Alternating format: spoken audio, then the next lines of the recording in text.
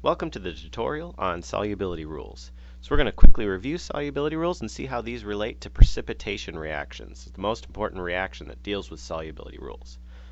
So you don't need to memorize the solubility rules, but here's the cheat sheet that I will provide you with on exams that show the different solubility rules and how they relate. So what we have is the salts or the ionic compounds that tend to be soluble are on the left side, and the ones that tend to be insoluble are on the right side. But there's a directionality to the way this chart works, right? So we have to follow the arrows. And which direction the arrow points might show us when there's exceptions. So something that might be insoluble when we think it's soluble, or vice versa. So let's illustrate how this chart works with a few examples. Let's start with lead nitrate. All right, there's lead nitrate. Let's see if lead nitrate's soluble or insoluble. All right, so it's got lead and it's got nitrate.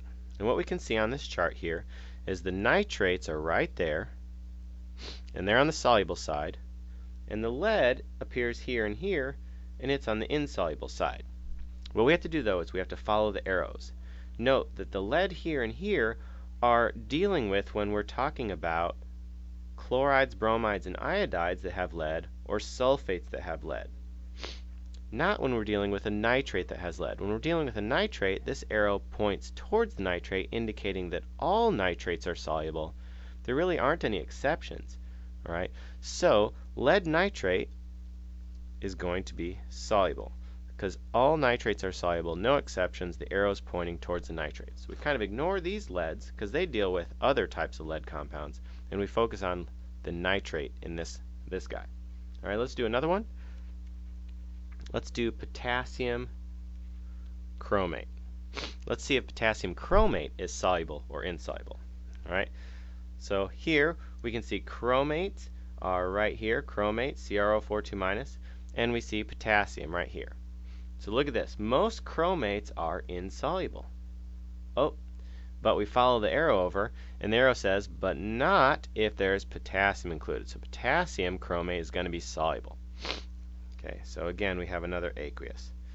So the key is here, start with the anion. If you start with the anion, this chart usually won't fail you.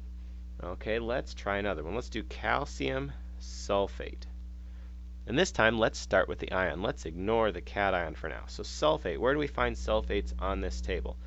They're bottom left. Here's the sulfates. Sulfates are usually soluble. Things on the left side are soluble, but not if it is barium sulfate, lead sulfate, calcium sulfate, or strontium sulfate. So there we go. We have an insoluble version of a sulfate because this sulfate is bonded to calcium, and therefore it's a solid.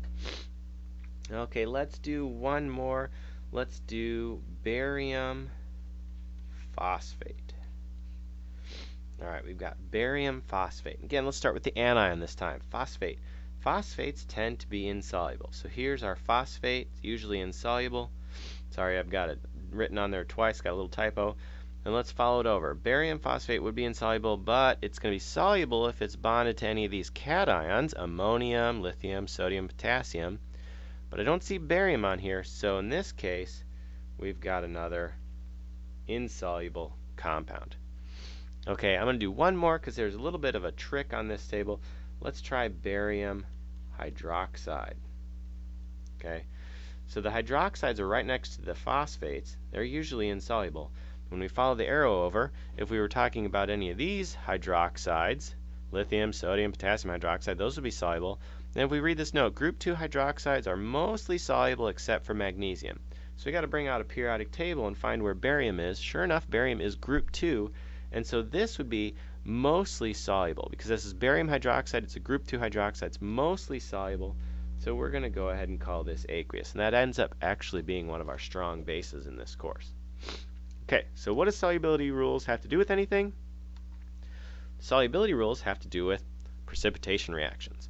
So precipitation reactions are when we take two aqueous solutions, and when we mix these aqueous solutions together, these aqueous solutions contain ions. And so in this case, our ions, we've got potassium ions, and here's the chromate ion. So we're going to be able to figure out what these two solutions are. This is potassium chromate, aqueous. So they're in the ion form. And then on this other guy, we've got lead and we've got nitrate, because this is a solution of lead nitrate, aqueous.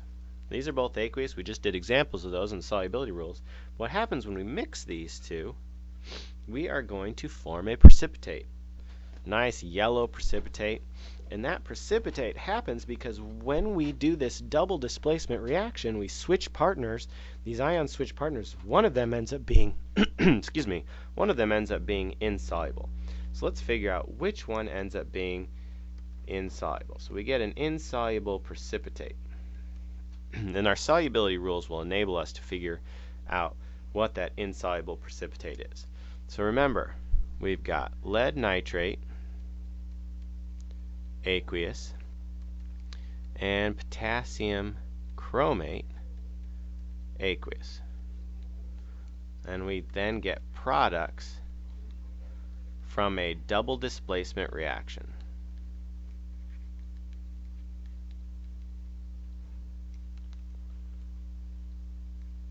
So we're going to switch the partners. Cations go with the other anions, and we're going to figure out what products we end up getting, and then we'll be able to see which of these is insoluble. So when we switch these partners, the lead is going to go with the other anion, so we're going to get lead chromate, and the potassium is going to go with the other anion. We're going to have potassium nitrate. Alright, so if we go back to our solubility rules, we're going to see that if you pull those solubility rules out, we're going to see that nitrates, remember, they're all soluble. Alright, no exceptions. Potassium also mostly soluble. So we've got soluble, and then when we see the chromates are usually insoluble, and lead is not an exception to that insolubility, and so here this ends up being our precipitate. And if you watched the previous tutorial on net ionic equations, you'd see that the net ionic equation for this is going to be the lead ion and the chromate ion forming the lead chromate solid. And there's your net ionic equation. Alright, so that's how the solubility rules end up impacting precipitation reactions and help us to be able to predict precipitation reactions.